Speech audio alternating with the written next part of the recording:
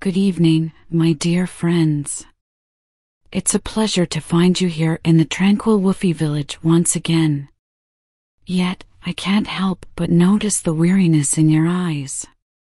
What has brought upon such exhaustion? Or perhaps, is it simply the gentle call of a restful sleep that you are heeding? Then, allow me to offer you a lullaby in the form of a story. Are you willing to lend an ear? This tale gently peels back a chapter in the life of a radiant young lady named Arline Anindita, a brilliant beacon of Wufi High School. Nestled within her charming room in the quaint Kawufian Hamlet, she was in the midst of crafting something special. And then, as if by a whisper of fate, something unexpected unfolds. Once upon a time, in the village of Wufi. At 17, Arline Anindita was a dreamer with a mind that danced among the stars. Her room was a sanctuary of books and gadgets, a testament to her love for writing and her idol Elon Musk. There was his poster too.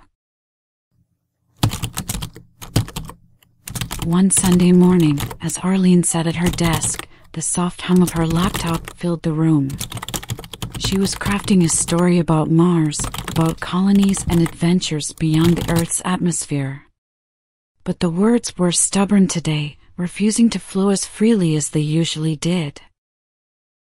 Arline leaned back in her chair, her gaze drifting to the poster of Elon Musk on her wall. What would Elon do? She mused aloud. Suddenly, the air in the room shifted, charged with an electric buzz that made her hair stand on end. And there, she heard the voice of Elon Musk himself, as though the poster had come to life and spoken to her. Good morning, Arline.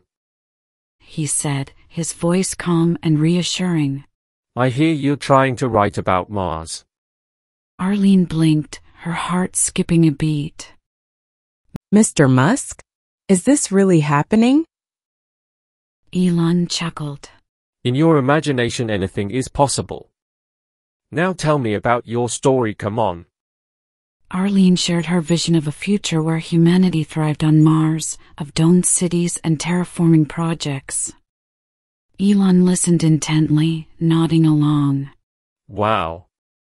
It's a beautiful dream, I say. You know what, Arline? It is dreams like yours that push us forward. But remember, even the grandest journey begins with a single step. Arline's eyes sparkled with renewed vigor. So I should start small? Exactly. Focus on the characters, their lives, their dreams, then the science will follow. They talked for hours about space, technology, and the future. Elon's insights were like a key, unlocking the ideas that had been trapped in Arline's mind. Then, Elon suddenly said, Well, it's time for me to go. But remember, Arline, keep looking up. The stars are waiting for you. Wait, where are you going, Mr. Musk? Elon turned back, a mysterious smile on his face. To the Mars, of course. There's a lot of work to be done. And who knows, maybe one day, from Wufi Village, you'll join me there. And with that, he became a static poster again, leaving a trail of stardust in his wake. Arline returned to her desk, her fingers flying over the keyboard.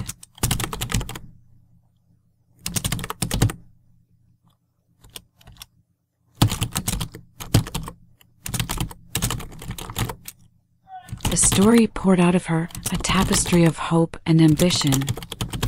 She wrote of a girl who dared to dream of Mars, who grew up to see her dreams become reality. Few hours later, Arline leaned back, her story complete. She knew that her encounter with Elon Musk might have been a figment of her imagination, but the inspiration he left behind was as real as the rising sun.